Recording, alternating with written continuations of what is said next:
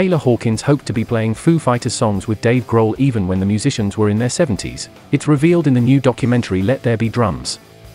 It features interviews with a wide range of drummers and their families, and director Justin Kreutzmann, son of the Grateful Dead's Bill Kreutzmann, said Hawkins had changed the nature of the movie as they recorded his interview section. Growing up, when your dad's a drummer in a band like Grateful Dead, you end up being around a lot of drummers, and people ask you about it a lot, Kreutzmann told Variety in a new interview. So you have a lot of funny drummer stories you tell at a party. So I wanted to do really simple, funny drummer stories, hotel smashing type stories. But once we got into it, it grew into a film with a lot more depth than my original intention.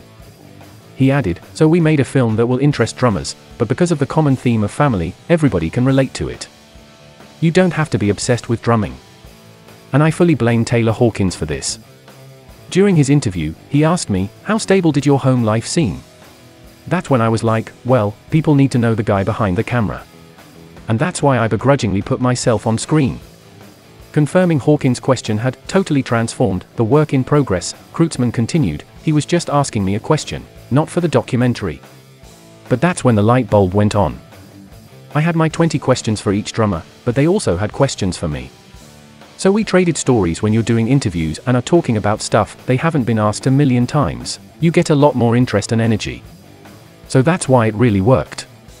Towards the end of the movie, Hawkins is seen discussing his future, saying that while it'll be difficult to play Foo Fighters songs in later years, he and Grohl will probably slow them down a little to make it easier. In the light of Hawkins' death aged 50 in March, Kreutzmann admitted it was crushing to watch the scene now. But he argued, he's talking in the context of bands like the Grateful Dead and musicians from the 60s who are still playing together. Now, the tone of all that has changed just by circumstances. Hearing Taylor talk about his family and his kids watching him play, all those moments that are joyful and fun, now have this real sadness to them.